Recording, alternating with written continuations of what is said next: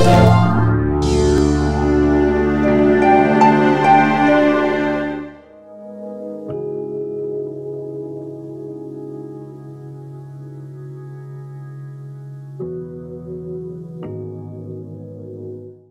this section 2.05, we introduce the key lean tools, 5S, collaborative planning system, which is based on the last planner system and the big room approach.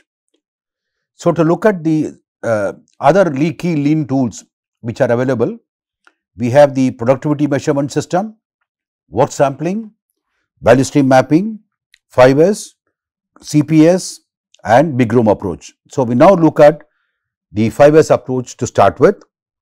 What exactly is 5S? It's an effective tool, a visual management tool in lean management for improving the workplace organization. It's not only just housekeeping as some people may think, but it's a methodical and powerful tool to improve the working environment and improve the efficiency and safety in the long run. It's a visual workplace, part of the digitalization approach which we have nowadays.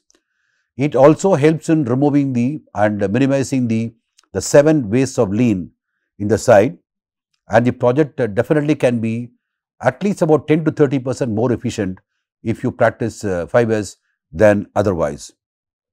If you look at the project sites which you have with in the developed countries or from well established large companies and the typical project site, you can look at the difference, and that's mainly a result of having applied 5S. So, the 5S actually there are 5 major components: sort, set in order, shine, standardize and sustain. We will look at these in more in detail. Basically, keeping only the items which are required for work in the immediate environment, removing the other ones, and whatever you are retaining them, you have to keep them in the proper order, a place for everything and everything in its place, and keep them in good working condition, well cleaned up and so on, and then have a standard approach across the site in practicing the 3 S's, and then make it sustainable in the long run. So, these are the 5 S's which we will see in much more detail later. Now, coming to the another tool, very important tool called CPS, which is the takeoff actually from the last planner system, which was developed by Dr. Glenn Ballard and Mr. Greg Howell. So, here actually instead of only the planning manager and the planning team, we also involve the frontline managers as the part of the planning work, and that's why it's called the last planner system. And then we invoke collaboration between all the stakeholders at the site through a big room approach, and that's why it's called collaborative planning system. It's actually a production planning system and designed to produce predictable workflow. That's very, very important to note. Rapid good learning in how to do programming, design, construction and commissioning of projects. All these actually can be properly done by a collaborative planning system. We focus on certainty and reliability, a production orientation, inclusiveness or collaboration. That's the cornerstones, and this system is practiced all over the world, including in India very commonly, very important one. So, what we do conventionally, your CPM networks like Primavera or MS project, they cover a huge number of activities, and the network is prepared much earlier, a bit too much granularity, and then it's the methods are something which were thought about much earlier. The situation can keep on changing as the project unfolds.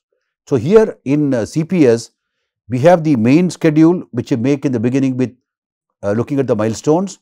From that, we make a number of different phases, phase 1, phase 2, phase 3 and so on. Then, when you look at the current week in which you are planning the work, the current week's work would have been reviewed. Along with that, we also look at a look ahead window covering say typically 6 weeks.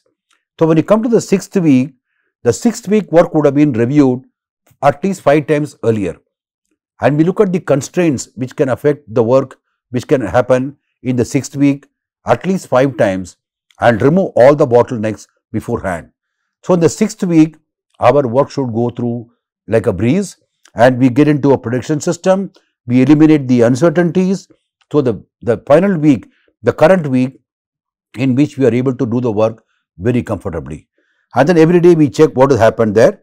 There's a metric called PPC, Plan Person Complete, which we use for checking the efficacy of our system and keep improving that all the time. That's the CPS part. And finally, we come to the big room approach. In the CPS, when we are doing that look ahead planning or the weekly planning, we need to get all the possible stakeholders, all the involved stakeholders in the same space called the big room.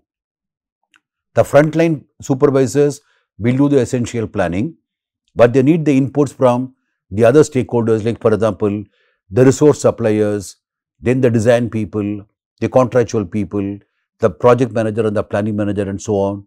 So, all the people are in the same space, the same big room, and they come to a shared understanding of how the project has to be run. Typically, for example, the current week or the look ahead planning.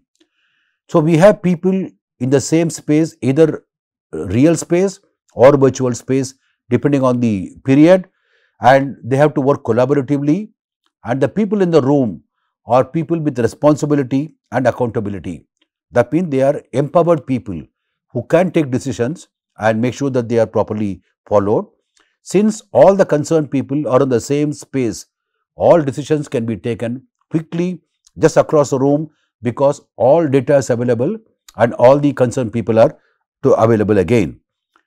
So, we can make quick and informed decision making that is possible with the big room approach. That's really very useful.